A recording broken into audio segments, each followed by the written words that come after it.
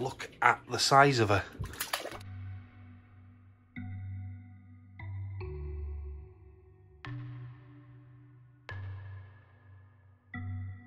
Hi everybody, welcome back to Martin Goldfish.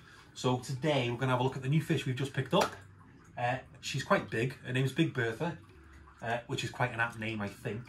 As you can see, compared to, these are some of my larger fish anyway, these waking, and she is absolutely gigantic. So we've picked her up, not to keep her actually. So I assume this is a fish that was raised in a pond. Somebody stuck it into the pet store, probably because it was too large or they were closing down the pond.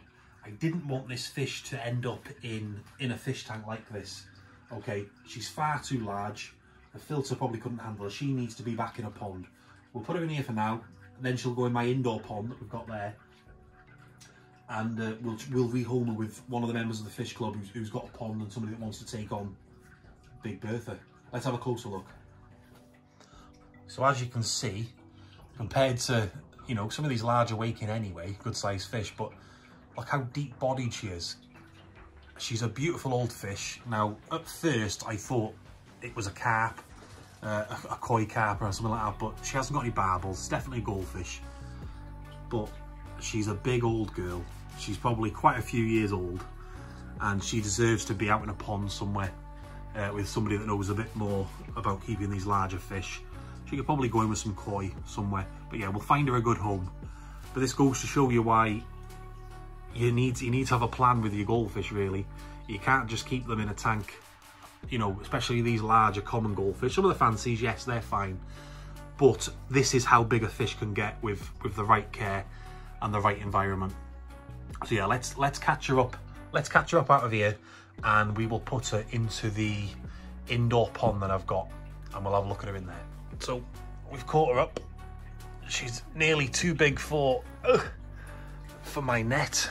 God, she's heavy. Here she is, so you can see the size of this fish. Okay, let's get her out. Come on, girl. Oh. Look at the size of her. There we are. She's splashing.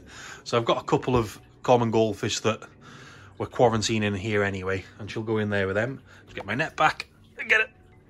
Very wet arm. But yeah, we'll have her living in here for a while. Okay, excuse my my Ryukin with swim bladder that's kept in there. We'll keep her in here for a while, and we will find her the right home.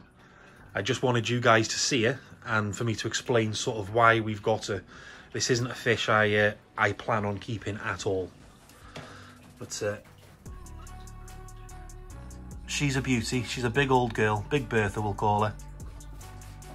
If you've got a big pond and you think you could home her, then hit me up on Instagram and send me some pictures of your pond and where she's going to end up, and I'm sure we can sort something out. Till the next time, guys, stay safe. Bye bye.